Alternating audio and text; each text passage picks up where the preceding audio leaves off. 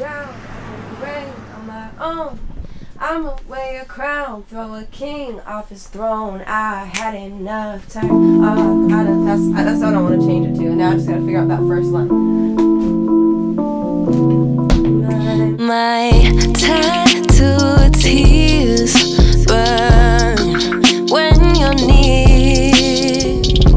That's why I'm acting distant, and you won't see me reminiscing. Oh no. Like this thing of like I would rather inflict like pain. Like I would rather go through something permanent and painful than ever cry about you ever again. You know, something like a tattoo. Like I'd rather have your markings on me than ever have to see you again. Like in the second verse, I say,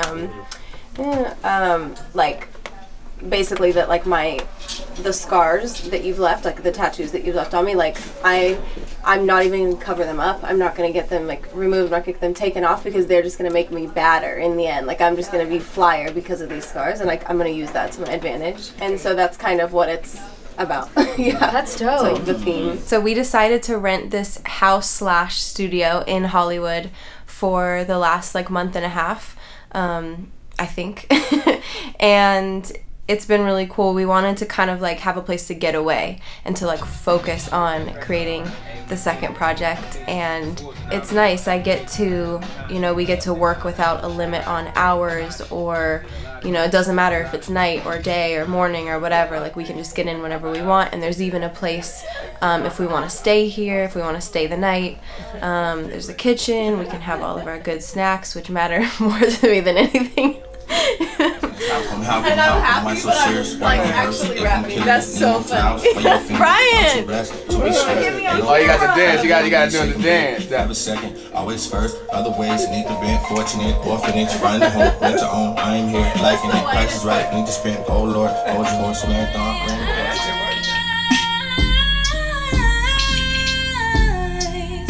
Won't cry for you.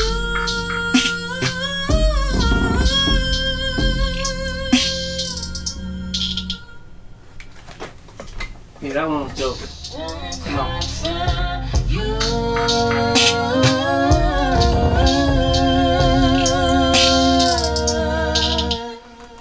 Alright, I need to create new tracks.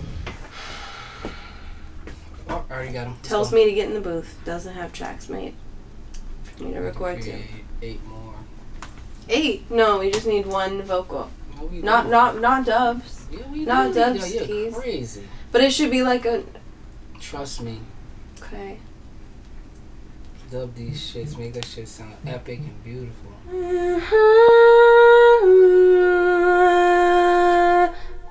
There's a big delay. My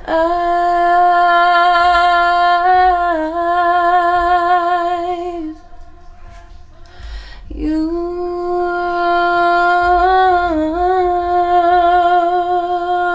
The Tattooed Tears is the one that we've been kind of talking about leading with. That's like I thought that was one record. The Tattooed Tears, and then it blends into it so hard. Yeah. Tattooed Tears is like, that is a cool like kind of buzz record. I don't know if it's necessarily a radio record or anything like that, but it's like, it's a statement record, and I think it's a cool moment of edginess to introduce this project. See, the problem, like Quentin Tarantino, is you guys create such good stuff that it's like now you're competing against your own body of work. Mm-hmm. You know what I mean? That's what it is. It's not like all of them are amazing, but then it's like amazing compared to the amazing stuff you guys have created. You know? You won't see me reminiscing. Oh no, in your brain I won't drown. I can reign on my own.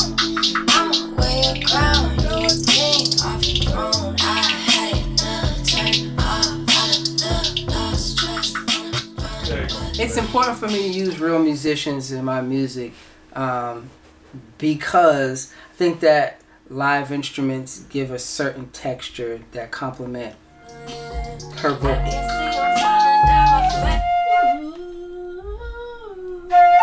Okay.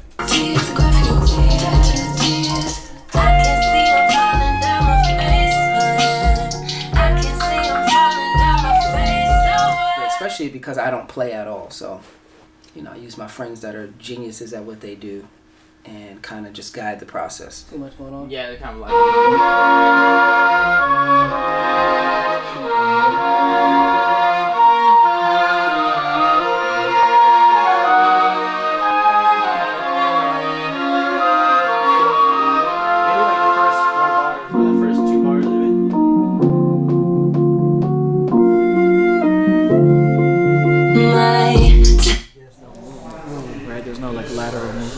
So this one's gonna have lateral movement and it's gonna spin 360. So it's the whole point is with this projection, which it's like seizure-inducing like images in her, is to create like something while you're watching it, like fucking, you know, fucking with you. So This is my motherfucker right here.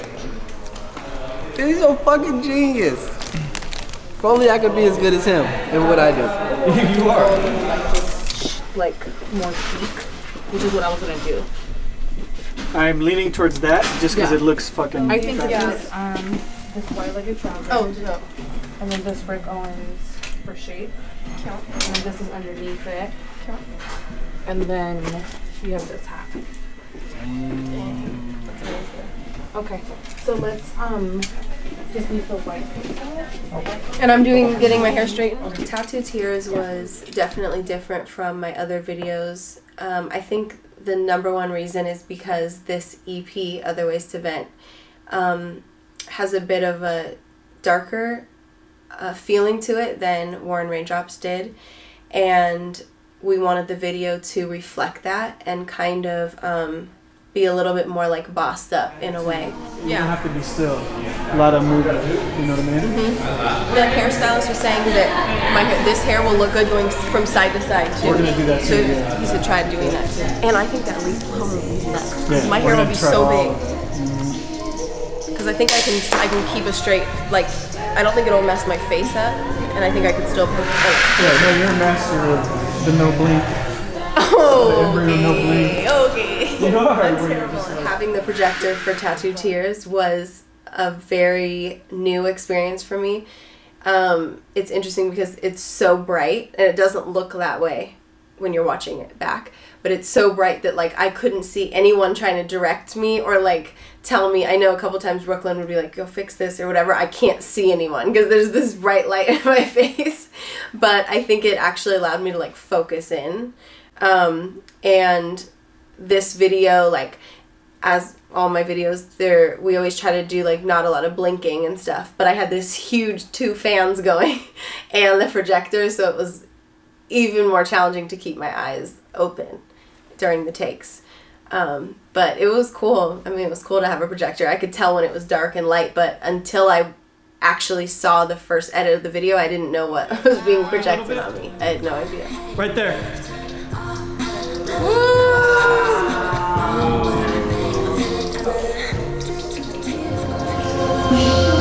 And then turn away. Woo! And cut. And that's the wrap.